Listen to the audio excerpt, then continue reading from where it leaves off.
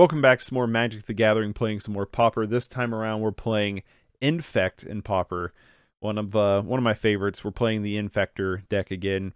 No changes since last time. Don't really know if there is anything to really change out. One of these days I need to try Simic. I need to try blue-green Infect, but that's not today. Today we're still on the mono-green Infect rail. So what is going on in this deck, if you don't know? Infect is a type of damage you can deal to a target if your creature's an Infect.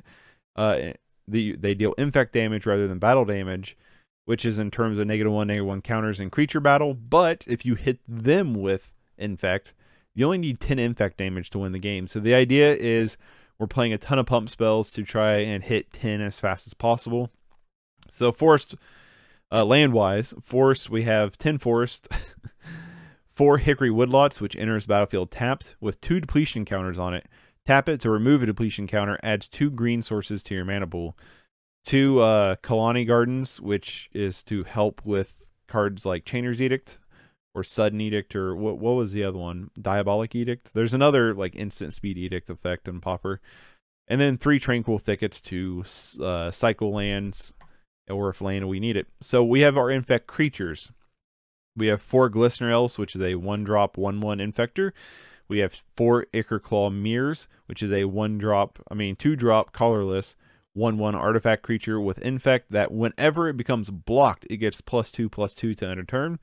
And then our last suite of infectors, Blight Mamba, which is a 2-drop, 1 colorless, 1 green, 1/1 infector with tap 2, 1 colorless, 1 green, regenerate it.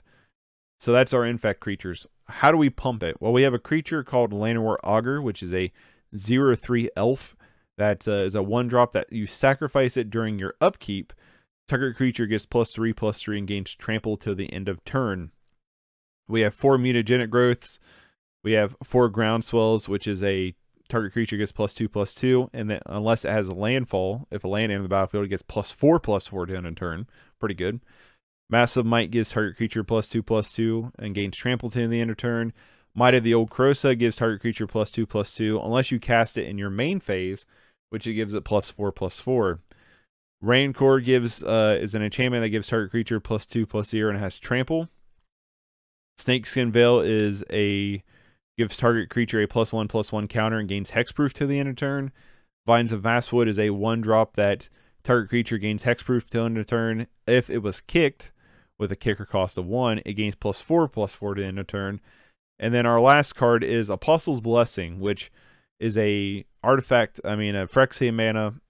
Target artifact or creature you control gains protection from artifacts or from the color of choice until end of turn. So it can be a protection spell, or it can be a, hey, you can't block this card spell.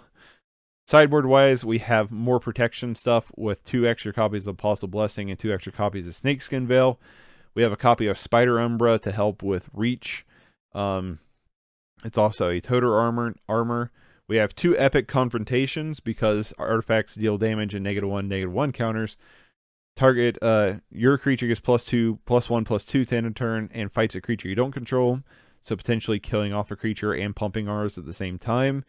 3 Return to Natures to deal with artifacts or enchantments or potentially something in the graveyard. 3 Weather the Storms for burn, and a Pulse of Murasa for burn and for heavy removal decks, and an extra Khalni Gardens for those Chainer's Edict matchups. So that is our deck with Infect. Let's get into a game.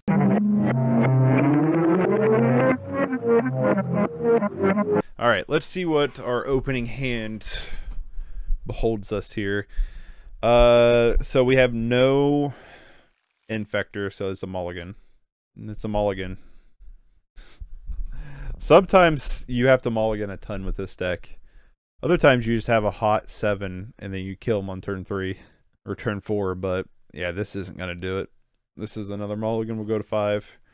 Can't mulligan too much or else your plan doesn't work anymore. But all right, keep 1, 2, 3. Not the best.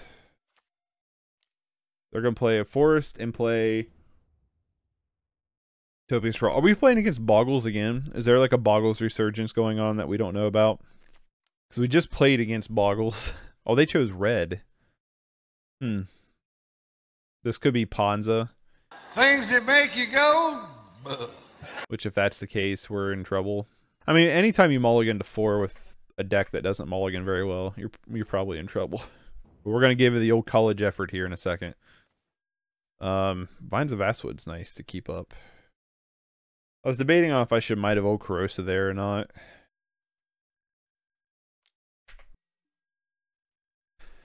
I think we just leave cards up. They go to Ponza us here. We just take it, I guess. I don't know. That's totally what's going to happen, ain't it? No. Packmate. Interesting. Let's get a third land. Snakeskin Veil is not bad, though.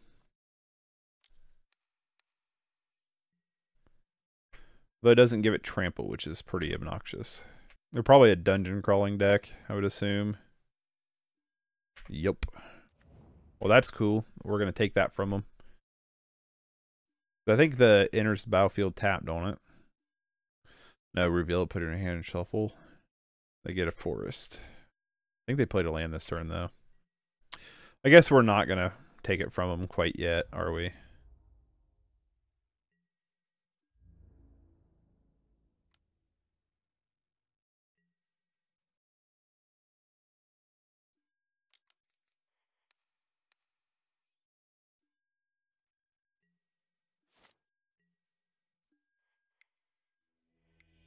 Let's just go to game 2.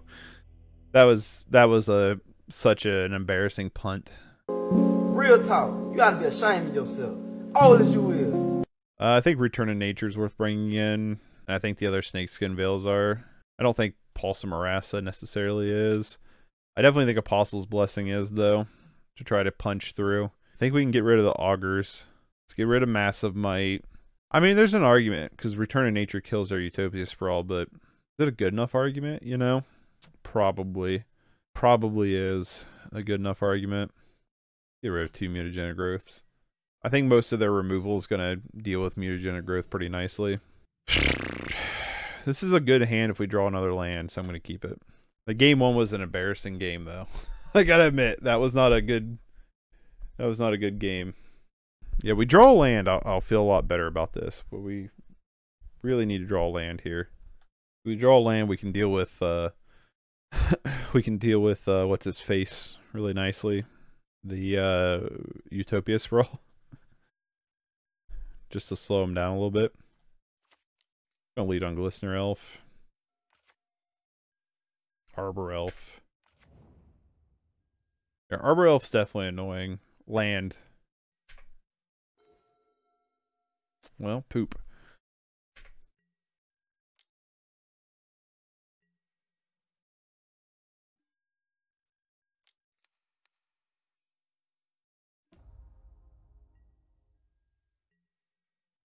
Arbor Elf wasn't as annoying as I thought, because I thought they would Utopia Sprawl there. Hickory Woodlot is a card that exists, I suppose.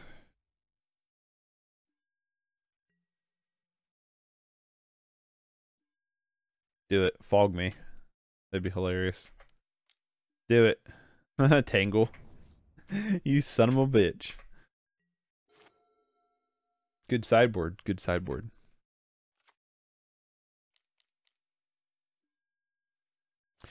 There's Jewel Thief.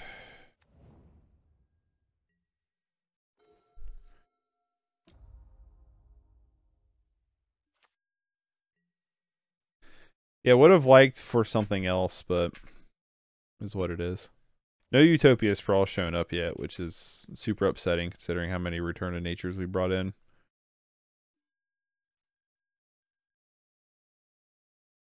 Yep, that's pretty annoying. So it is definitely Ponza, which is a super frustrating deck. I don't imagine they attack here. Be a little silly. Land? No. Why would it be, right?